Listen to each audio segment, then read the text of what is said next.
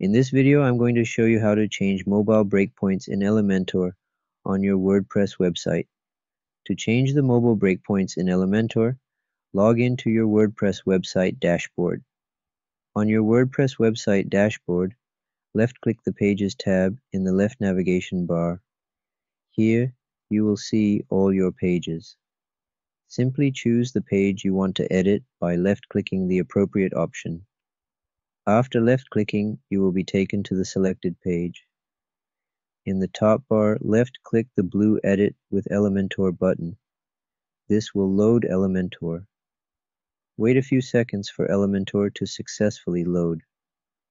Once Elementor has loaded, you will see the Elementor page editor layout.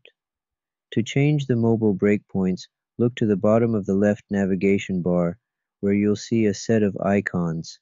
Left-click the icon that looks like a computer and a smartphone, labeled Responsive Mode.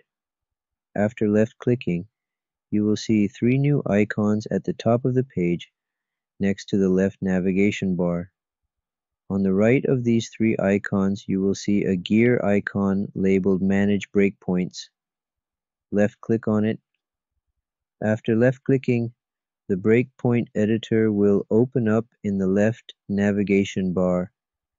Here, you can change the mobile and tablet breakpoints. To change the breakpoint, simply left-click the box next to the mobile or tablet breakpoint and enter the amount of pixels at which the breakpoint will happen. After tweaking all the settings, simply left-click the Update button at the bottom of the left navigation bar to save all the changes.